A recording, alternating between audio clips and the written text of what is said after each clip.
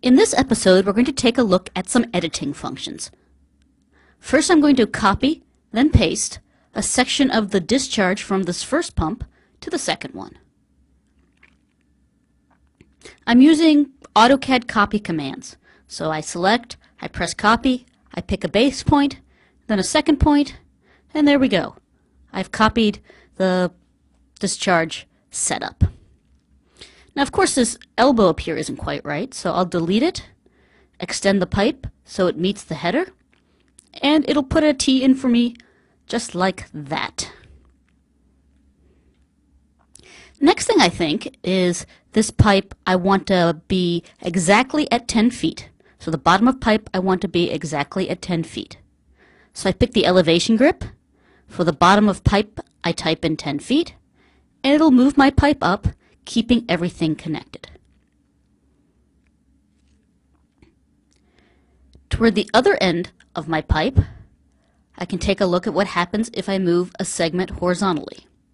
Notice again, using the move grip, everything stays connected. If I just wanted to move a single segment of pipe, I would use the move command. Select the item I wish to move, and use again my AutoCAD to move it. Notice at the breakpoints I get little disconnect drip markers.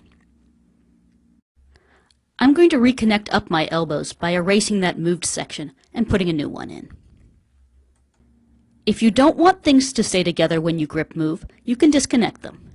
Here I'll select the bolt and gasket on this check valve and erase them. That disconnects the valve from the flange below, as seen by this disconnect drip.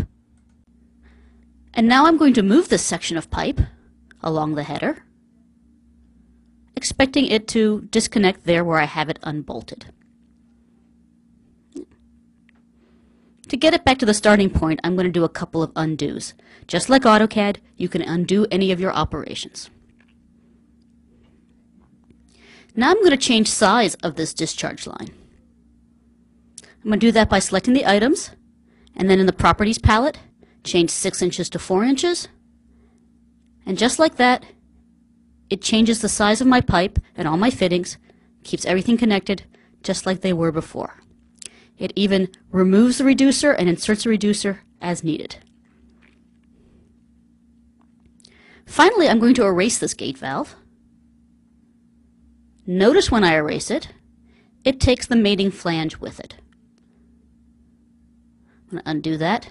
If I really just wanted the valve gone and leave the flange, I can do a control erase, or actually a control select, to just select this valve for erasing. And again, undo to get back to my starting condition. That was just a couple of quick ideas of how you can edit the pipe. See how the grips will keep everything connected as you move things around, how you can change size or just as easily change spec, and how the system will react appropriately. We hope you'll stay tuned for more episodes as we continue to edit piping, produce orthos, produce isos, and show you how to use AutoCAD Plant 3D in other common 3D plant project tasks.